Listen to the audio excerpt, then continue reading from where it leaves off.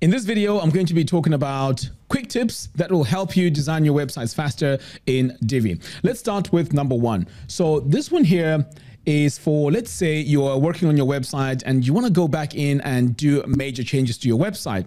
So let's say I would come over here to this text and change a little bit of this text. So I would just go in here, go into the settings, and I'm going to go into the paragraph text, and I'm going to change my font here to say Poppins. So I would rather show you this because it's easier for me to actually show you how the changes are done. Okay, so I've added 16 here. I'm also going to increase my line height to 1.8 and change my text color to, okay, let's go with that as my text color. Okay, so that's going to be my text color.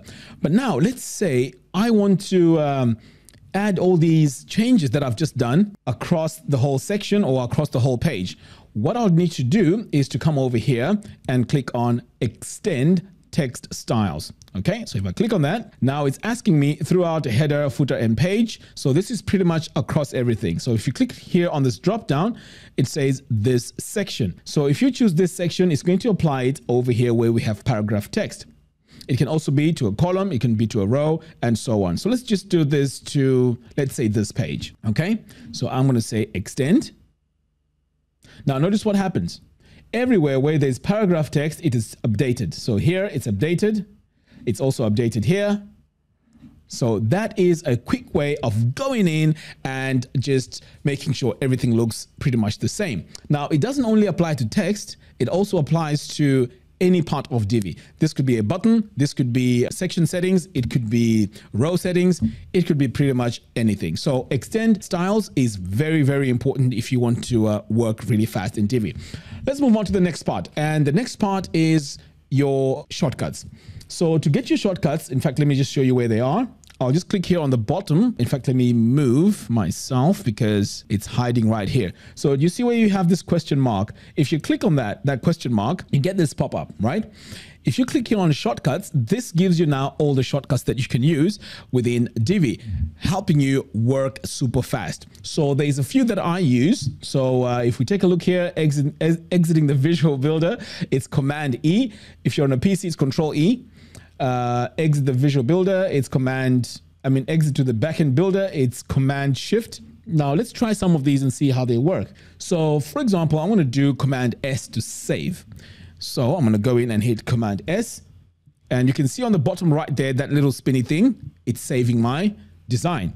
So now I can do Command E if I want to exit the Visual Builder completely. Now you can see here, I've exited the Visual Builder and this is how my design looks.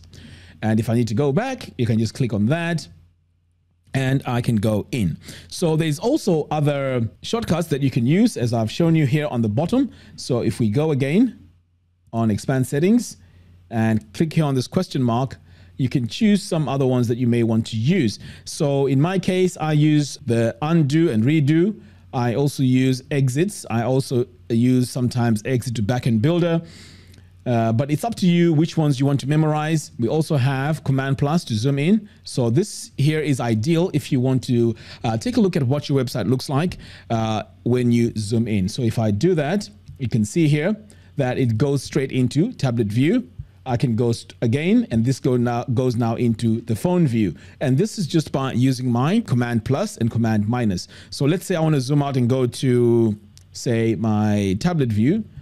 That's right there, Command Minus, and I can do Command Minus one more time, and now I'm back to my desktop view. So that's a quick way to zoom in and zoom out as you're designing your site. So this will save you a bit of time when it comes to clicking all over the place. The other normal way you would do it is to come over here and click that, and then click this like that. But of course, like I said, you can use your shortcuts and that will make things easier for you. Okay, so let's talk about the next item. So the next thing here, I don't normally use this, but the feature is there if you need it. In fact, let me move myself out of the way again.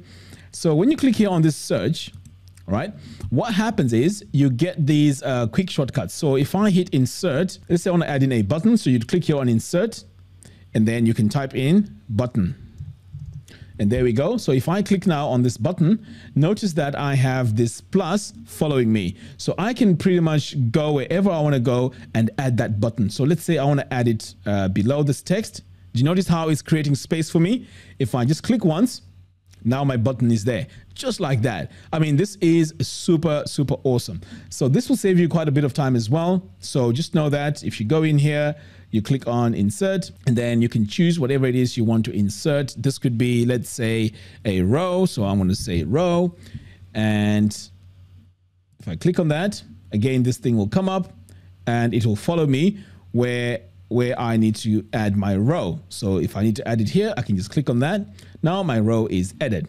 So this is how easy it is to go in and use some of these quick features to help you design your websites super fast. Okay, so my next example here is going to be your front-end editor and how you can go in and start designing your templates without going to the theme builder.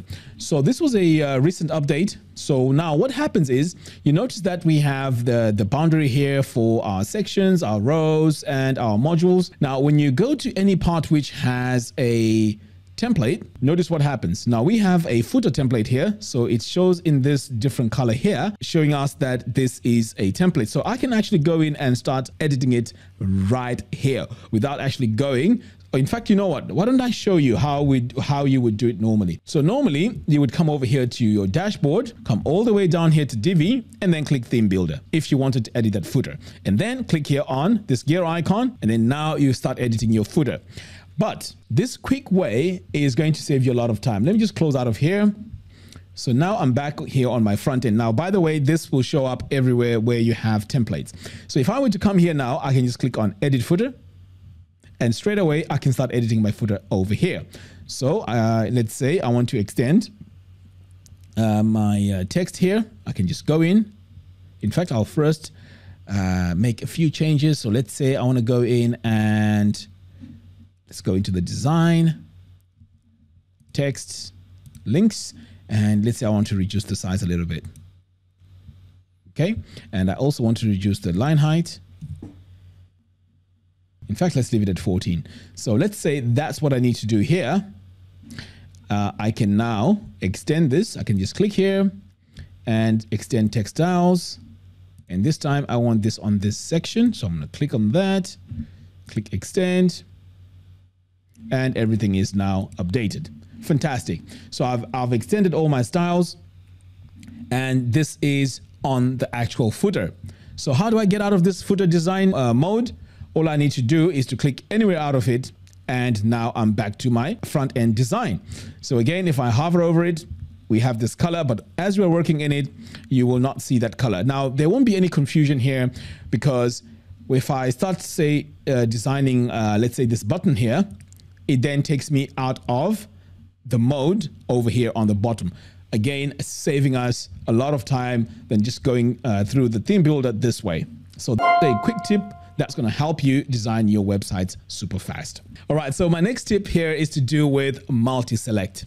So let's say I want to make changes to all these three items at the same time. So what I could do is I can hold down my command key and I can click to select, click to select, click to select, just like that. Now I can go into the settings and start making my changes. So let's say I want to change the text of this. I can just go in here into design, go into text.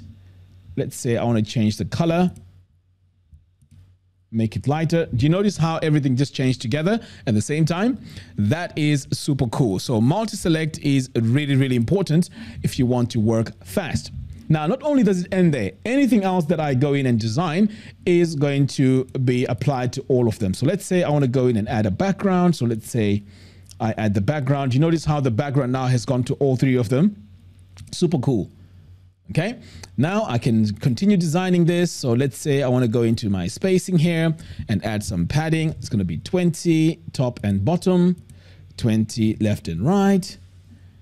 So I can continue now designing all this, knowing that the settings I'm applying to this are all being applied to all of them just by doing multi-select. So let's say I want to add a border here. I can just add my border like that.